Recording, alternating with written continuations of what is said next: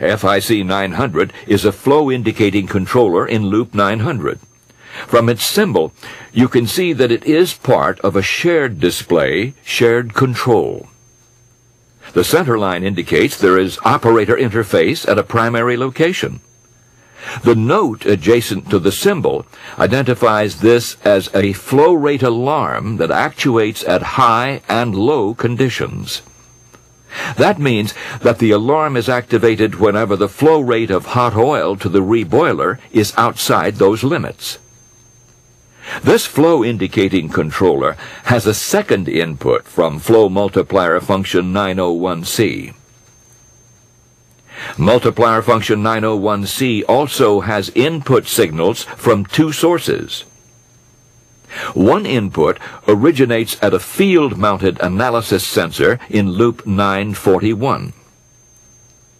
This sensor sends an electrical signal to an analysis transmitter. This device is also field-mounted. The analysis transmitter sends an electrical signal from the field to the control room. You know this because the symbol for the analysis controller indicates that it has a shared display, shared control function that is accessible. This note indicates that the analysis controller has an alarm that activates when it reaches a high limit. The signal from the analysis controller is received by multiplier function 901C.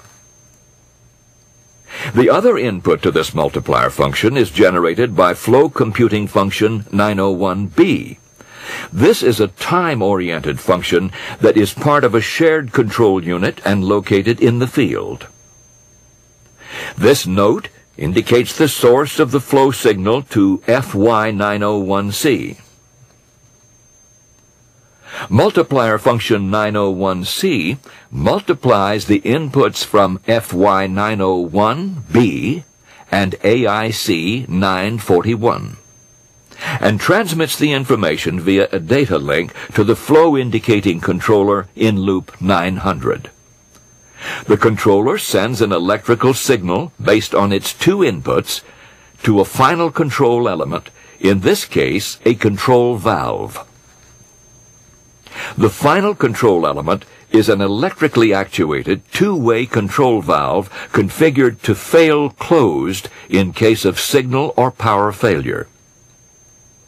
You can see that the detailed diagrams show how discrete and shared display, shared control instruments are used to control a process. Each of the instrumentation diagrams provides a different level of information about the process system and how it functions. You may need to consult more than one type of diagram to fully understand the system's operation.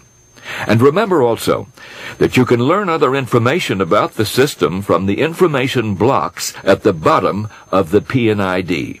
So always look at your P&ID before beginning any work on the process system.